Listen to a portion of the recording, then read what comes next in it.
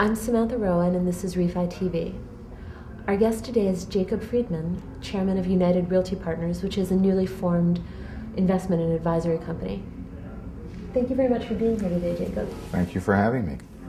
United Realty Partners is a brand new company. Can you tell me about what led you to put it together? Sure. As I think you know, United Realty Partners was founded by myself and Ellie Verschleiser, and both of us have been investing and advising on real estate for many years. And we think we're very close to a unique, almost once in a generation, maybe once in a lifetime opportunity in real estate investing. And so we wanted to join forces, bring the two teams together for two purposes. One, to raise capital both privately through our merchant banking activities and for our clients, and also by sponsoring public real estate investment trusts so that we can invest in what we think will be a tremendous opportunity for real estate investment within the next 12 to 18 months. Is this because of all the loan maturities that are going to be happening during that time? Yeah, I think the loan maturities that we're seeing is one of several trends that I think will be very impactful. But when you look at where we are from a real estate cycle perspective, you have, as you've pointed out, probably 50 to $70 billion of loan maturities in the CMBS market that will be very difficult to refinance because of either falling values or LTVs that are not at the levels they were when these loans were originally made. And that's just one part of the picture. And I think that that is what's going to happen in 2012. In 2013, I think that number could double to almost $100 billion. At the same time, we're seeing a situation where, because of the Volcker rule and regulatory practice, the banks are going to be forced to change their capital reporting requirements. And so many of the commercial banks that haven't securitized their loans but are holding them on their books will have to either put up more capital for loans that in the past they've been able to either extend or modify, or will actually start selling off those assets in order to build their capital base. So those two things create an opportunity to buy real estate at what I think will be increasingly attractive prices over the next 2 years. And we're, of course, in a historically low interest rate environment. So you can finance those purchases at long-term, low interest rate loans. And we will come out of this. We'll come out of it probably in the next 3 to 4 years. We'll start seeing the result of some of the quantitative easing that the Fed has done and what's going on in Europe with global sovereign debt crisis. And what ultimately is going to happen is an inflationary cycle, not unlike what we were experiencing in the late 70s and early 80s. And so when you see the effects of that, you can buy low in the next several months, be building up the asset value as we're coming out of that cycle into an inflationary cycle, and then be positioned to sell those assets, what I think will be the next high of the market, you know, in the middle to the end of the decade. Could you tell me what a typical transaction will be like for United Realty? Or raising transactions, if that's easier? So United Realty really focuses on two very distinct strategies. One of our strategies is to develop core properties that generate cash flow so that we can have an ongoing stream of cash.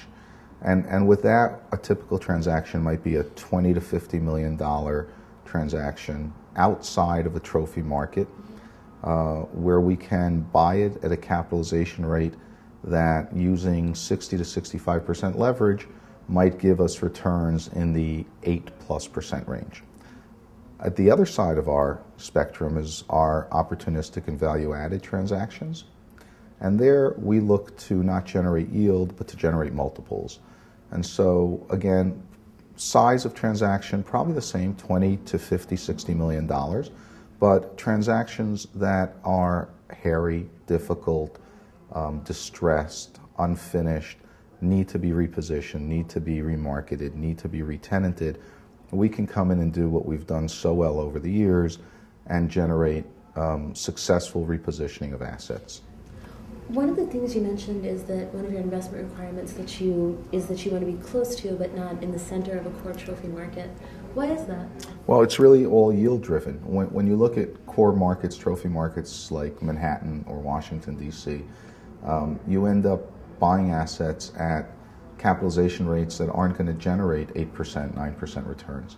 And so in order to get the return minimums that we look for, we go outside of those core trophy markets, but we try to stay within a surrounding geography not too far from them. You and your partner have a very long background in commercial real estate investing.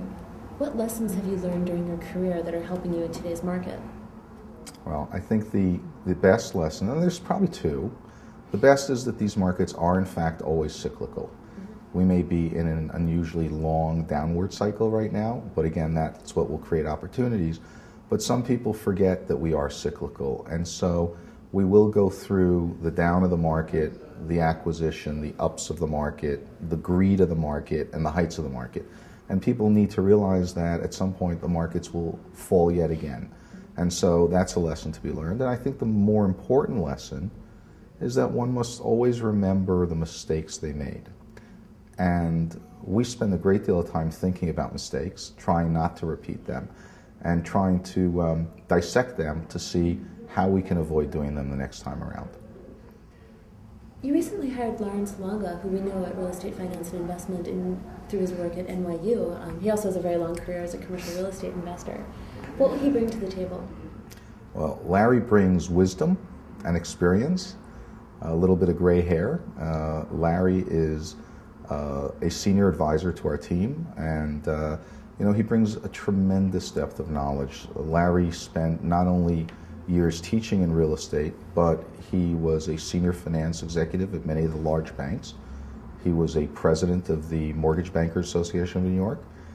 He serves on two public real estate investment trusts on their boards, and so he's an exceptionally knowledgeable guy. And when you marry him up to the team of executives that we've put together at United Realty, both those that Ellie and I brought from our prior companies and those that have joined us recently, we have over 15 very experienced, sophisticated real estate professionals with well over 150 years of depth of experience.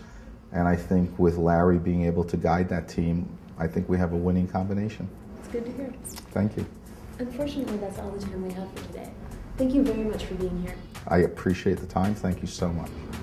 And I'm Samantha Rowan, and this is REFI TV.